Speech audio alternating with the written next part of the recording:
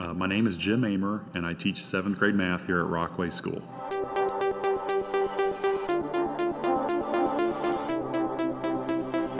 Our 7th grade standards are awesome regarding the algebra standards. We're going to be asking the kids to solve tons of problems where they are going to have to add, subtract, multiply, and divide with fractions and with other rational numbers.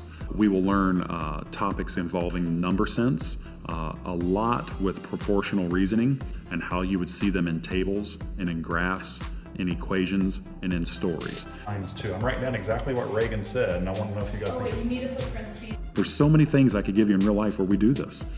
Amusement parks, and do I want to buy the gold pass at Kings Island or do I not? These are all linear situations that we can set side by side, and we can do calculations to figure out how many times do I need to do this thing before we're equivalent. Is it more than 100 hours? I wonder if that's more than 100 hours. 14.3 repeated. All right, Charlie, you had a different way to do it? And eventually we'll get to the point where we write equations for these linear patterns that we've seen, and then we'll learn how to manipulate simple equations. 7th grade is a big year for us, really trying to solidify what a linear pattern is, and then how could we solve some simple linear equations. Do you think that that relationship between the hours we work and the money that we're gonna make, do you think that that is a proportional relationship? I didn't know what strategies the kids would use, but when I walked around the room, it's really interesting. I saw kids who were guessing and testing over and over and over again and not getting there. Eventually they did. I saw other kids doing a little more formal things, making tables and making graphs, and it was so exciting to me today. I saw one young lady. I thought this was going to be a linear pattern. Why? Because it goes up the same amount.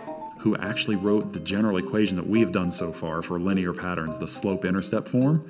So I was thinking about the general equation that we learned about, the y equals mx plus b. She wrote the general equation for a linear pattern, and then she went and utilized it to help her solve that problem. 36, so then you'd have to do 36 divided by 2 equals 18.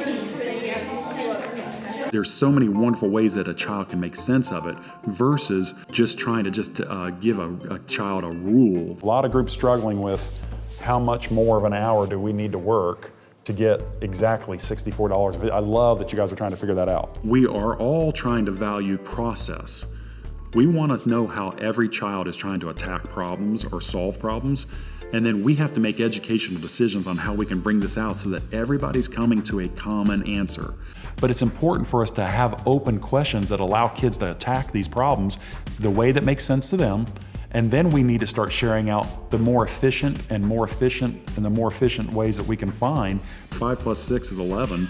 That's it. It's 11. But what we do want to do is look at how did the kids go about trying to solve that problem correctly, and how did some kids go about it in an incorrect way, and let's try to share that out loud so we can all learn from that, and so we would make less mistakes in the future. $4.50 times some number equals $64.50, which you guys were all doing. A lot of our focus now is trying to prepare kids for the real world, and in the real world we face dilemmas or problems that are either in word form from people or we're reading something. I love it. Some people already started reading the problem.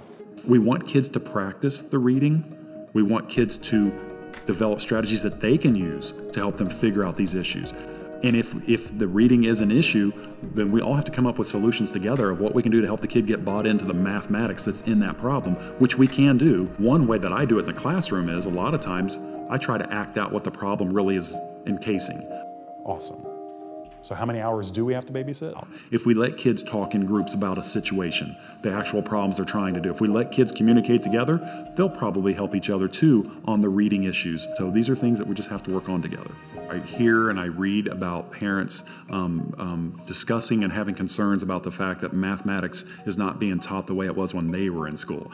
And it's something that's really interesting because a lot of times it is being taught the way the parents did it in school, but the parents aren't in the classroom to see how it's being taught. Order of operations says if you're down to multiplication and addition, you do multiplication before addition. But what I found is that if we can just communicate more openly between the parent and the teacher, we can try to close that gap. And if we are teaching it different, there's a reason. Math can be fun if we work hard to give kids good tasks.